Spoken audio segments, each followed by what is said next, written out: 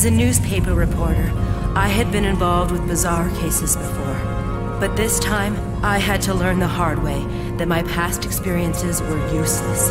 When a horror movie becomes reality, a person's sanity can disappear instantly. I was moving on pure survival instinct. Yesterday, just before dawn, the Pentagon announced that radioactive waste has been leaked throughout Raccoon City. In accordance with U.S. safety regulations, the city has been placed under quarantine and the Army has been sent in to investigate and control the situation.